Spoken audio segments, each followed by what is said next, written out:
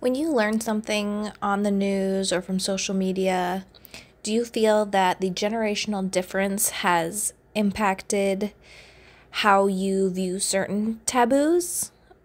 Most young people are more open to discussing the difficulties in their lives, while elder generations are often raised to keep quiet, avoid the uncomfortable conversations.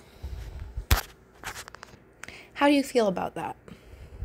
Before social media, uh, things were kept more confidential and professional, but today it's just spread everywhere. It's told everywhere, and there's so much negativity.